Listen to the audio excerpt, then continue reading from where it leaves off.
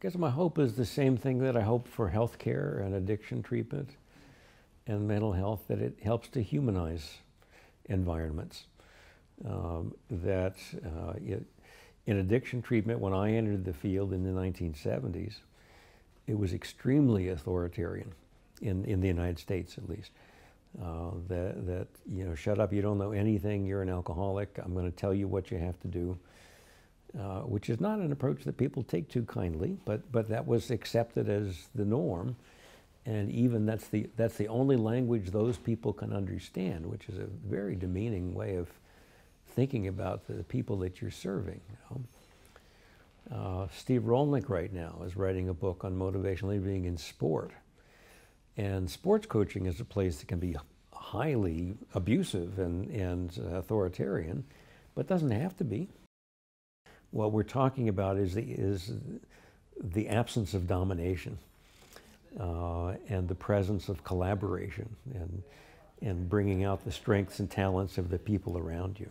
If I were looking how what we've learned might be useful in leadership, I'd be talking to leaders, first of all, because they're the ones who are going to know, and trying things out, not assuming we've got it right, and this is how we did motivational living from the beginning.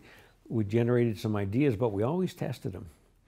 Always, because I've learned over 40 years of research, I'm often wrong, Often what I expected I would find is not what I found. And what I found was often better than what I expected to find if I paid attention to it and learned from it. And I wouldn't be selling an approach. I wouldn't be saying, yeah, you need to be a motivational interviewing leader, No, I mean, what I would be saying is, here's some things we've learned about human interactions and how change happens. And I don't know if that's going to be useful to you or not, but I can tell you what we've learned in our context, in our culture. And it does seem to cross cultures pretty well. This taking the lower place in a dominance in a conversation, and try it out. So that's kind of where we are. I don't think we've got definitive answers about. This is the answer for leaders or whatever. It's some knowledge earned through pretty hard scientific work for 40 years.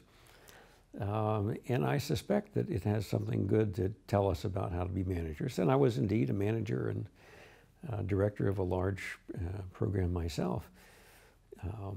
And the first thing I did was go off to management school because I knew there were things I did not know and hadn't learned in graduate school. But then these skills also were very useful to me.